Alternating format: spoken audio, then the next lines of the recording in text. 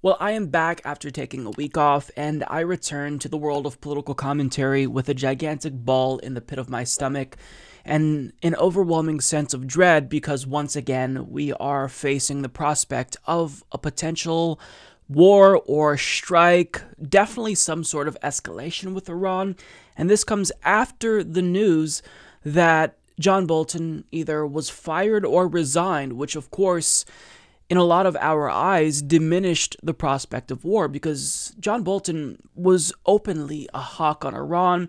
He wanted to overthrow the Iranian regime by 2019. So it was evident that getting rid of John Bolton made the prospect of war with Iran less likely. Now, his ouster reportedly happened after he clashed with Donald Trump over policy with regard to Iran. So Trump vocalized his intent to lift some sanctions on Iran in hopes that that would bring Tehran back to the table after he torpedoed the Iran deal.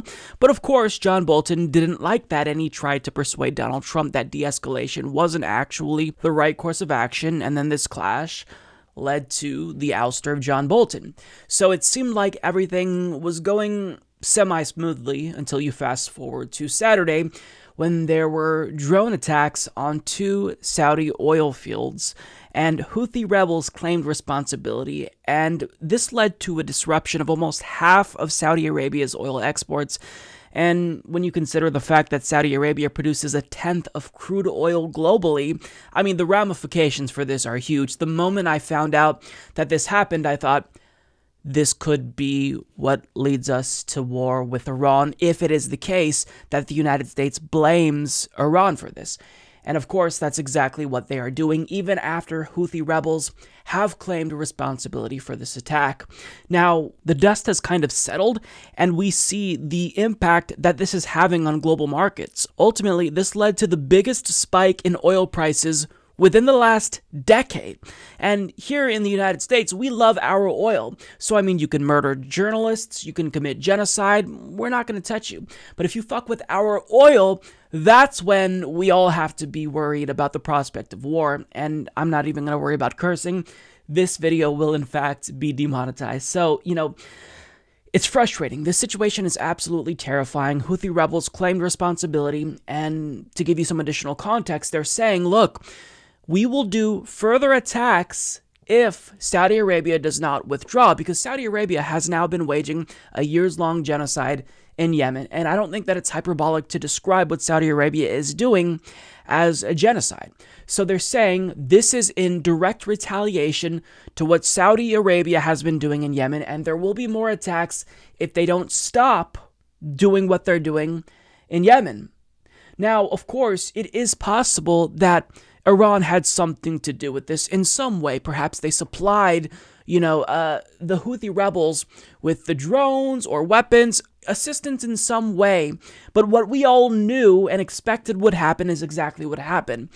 Iran is the main scapegoat. Secretary of State and Iran hawk Mike Pompeo is in fact blaming Iran even after the Houthis took responsibility, and Iran itself has denied any part. And again, I'm not trying to deny whether or not Iran assisted the Houthis here. What I'm trying to do is make the case that even in the event Iran did this, let's say hypothetically speaking, that Iran directly was responsible and claimed responsibility for this attack, that still is not a justification for the United States to strike or invade Iran. Because that is absolutely something that could lead to not just a bloody war with Iran, but World War III potentially. So we, of course, should not go to war with them over oil. But the United States does have a long history of intervening when oil is at stake. If we want oil or oil is, at risk, we intervene. Now, after this attack happened, Donald Trump tweeted, Saudi Arabia oil supply was attacked. There is reason to believe that we know the culprit, are locked and loaded depending on verification, but are waiting to hear from the kingdom as to who they believe was the cause of this attack and under what terms we would proceed. So this is another threat to a country via Twitter by Donald Trump. And we're just waiting on Saudi Arabia to give us the go-ahead. Say it's Iran, and we'll do what you want, Saudi Arabia. Unbelievable. Now, what Donald Trump is alluding to here when he says that we're locked and loaded, presumably is him saying we are ready to strike in the event Iran is responsible. If that's what the intelligence points us towards, we'll strike Iran. So in his view, he wants to do something to make sure that he projects strength. He doesn't want to be seen as, this beta male. He doesn't want to appear too weak as he thinks Obama appeared. But at the same time, he is committed to at least being portrayed as a non-interventionist. When that's laughable, he's not. He is a warmonger, perhaps to a lesser extent than individuals like Mike Pompeo or John Bolton, but nonetheless, he still is a warmonger. But he still wants to be portrayed as an anti-interventionist. So it seems like in his view, he thinks striking Iran will suffice, and then he pulls out. No war needed after that. The problem is that Iran has communicated that they would in fact view that as an act of war, and that would lead to war. But let's talk a little bit more about that after we hear from Donald Trump when he denied that war with Iran is what he wants. Take a look. But I will tell you, that was a very large attack, and it could be met with an attack many, many times larger very easily by our country. But we're going to find out who definitively did it first. Can we clarify, Mr. President? So you said that you think that Iran is responsible for the attack. Do you think that I didn't say that. Why do you say that? I said that we think we know who it was, but I didn't say anybody. But certainly it would look to most like it was Iran, but I did not say it the way you said. Do I want war? I don't want war with anybody. I'm somebody that would like not to have war. We have the strongest military in the world. We've spent more than $1.5 trillion in the last short period of time on our military. Nobody's even come close. There's nobody that has the F-35. We have the best fighter jets, the best rockets, the best missiles, the best equipment. But with all of that being said, we'd certainly like to avoid it. 2.5 to 3 years ago, they were causing a lot of trouble, and we'll see what happens. But we'll let you know definitively. As you know, there are ways to see definitively where they came from, and we have all of those ways, and that's being checked out right now. Are you still willing to meet with the Iranians without preconditions? Well, there were always conditions, because the conditions, if you look at it, the sanctions are not going to be taken off. So if the sanctions, that's a condition. So, that's why the press misreported it. The biggest thing you can talk about are the sanctions, and the sanctions are massive. There's never been sanctions put on a country like that, and I think they have a tremendous future, but not the way they're behaving. We'll see what happens in terms of this attack. Secretary Pompeo and others will be going over to Saudi Arabia at some point to discuss what they feel. They're going to make a statement fairly soon. But they also know something that most people don't know as to where it came from, who did it, and we'll be able to find that out, figure that out very quickly. We pretty much already know. There's a number of ways that you can interpret what Donald Trump is saying there. By saying, I don't want war with Iran, it seems like he thinks a strike in the same way that he struck Syria twice would basically be all that happens. But again, Iran has made it very clear that they are prepared to go to war if they are struck. Now, if we were attacked, let's say Iran bombed Texas, would we just let that go?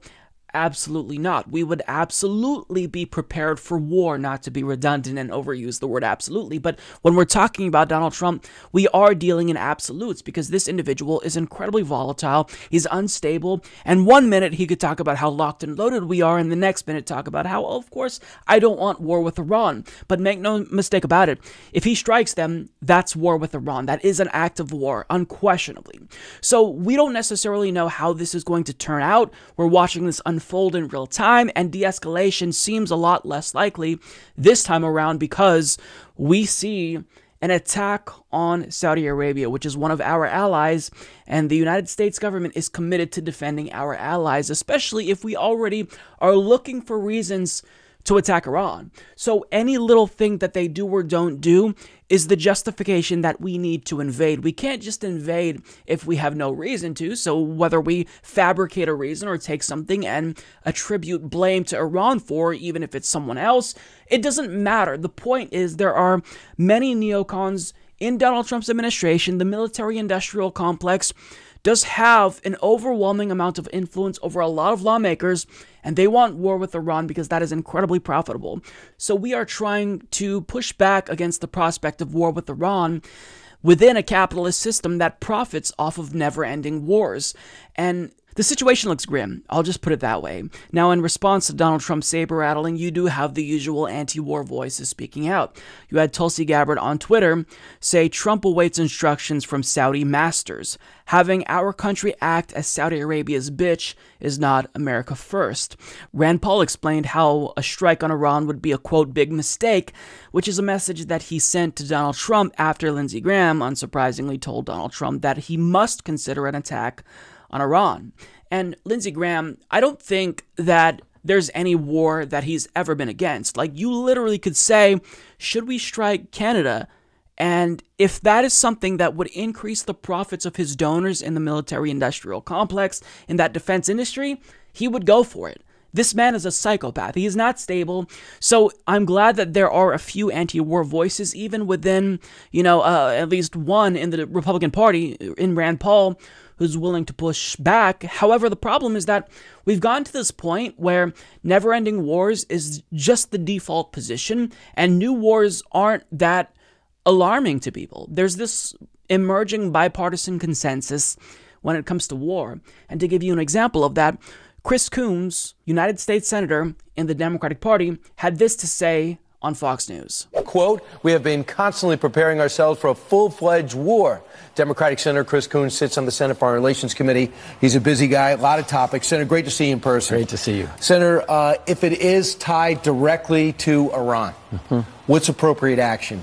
Well, first, I want America. to see the intelligence, but it seems credible that the Houthis don't have the sort of advanced drones that carried out this crippling strike on Saudi oil facilities. My hope is that the president will consult with his generals, his diplomats, his advisors, will look hard at the intelligence. Iran is one of the most dangerous state sponsors of terrorism. This may well be the thing that calls for military action against Iran, if that's what the intelligence supports. What about people who say, we got our own oil, we don't need that oil as much as we used to, not our problem? What would you say to that? I'd say one of the things that has kept America safe and secure for 7 decades is a global network of alliances. Obviously, our alliance with the Saudis has been badly strained by the murder of Khashoggi and by some of the other things that MBS, the Crown Prince, has done. But this is a moment where Iran is really pushing our resolve and is really testing to see whether we're actually going to stand up. And if there's attacks by Iran on our close allies like Jordan, Israel, or the Saudis, we need to take seriously taking action against Iran. I think it would be great to know that Republicans and Democrats would be behind that. So if the intelligence says that, Iran is responsible, that's a justification to attack Iran. So here's what I will say about this, because I don't know what's going to come of all of this. Maybe Trump will try to de-escalate. Maybe someone like Tucker Carlson will once again get in his ear. We don't know what's going to happen. But there are two conflicting sides here. You have one side that's overwhelmingly powerful, urging and trying to goad Donald Trump into war with Iran, knowing that Donald Trump is belligerent and volatile enough to where he could potentially act if the right person says something at the right time. They're trying to use that to their advantage. And then you have the anti-war side, which is small in comparison, trying to do whatever they can to put pressure on lawmakers, to put pressure on Donald Trump. The problem is that, as these things continue to happen, we had the incident a couple of months ago, it seems as if what we're watching is a case being built against Iran. So in the event we're able to escape war with Iran or a strike against Iran in retaliation to this, well, that doesn't necessarily mean that we're out of the woods yet, because Bolton may be gone, but that military-industrial complex, it operates autonomously. It doesn't need John Bolton in Donald Trump's ear to have a substantial influence over Donald Trump. So even if we don't have a strike on Iran, that doesn't mean that we get to rest easily. We still have to be hyper-vigilant, because Donald Trump is someone who is very unpredictable. Again, he threatened Iran and then says, I don't want war with them. So he's sending mixed messages, and he's not playing four-dimensional chess. This is not someone who has some type of complex strategy, and he's just, trying to convey strength to Iran. This is someone who has no strategy. So that type of naivete and just downright dumb fuckery is easy to capitalize on if you are close to Donald Trump. And Mike Pompeo, he's a hawk on Iran. He wants war with Iran. So we just have to watch the situation and hope for the best, but unfortunately, we are going to have to prepare for the worst. Because if anyone's going to attack Iran, Donald Trump, in spite of his anti-interventionist rhetoric, is someone who could potentially be crazy enough to do something like that.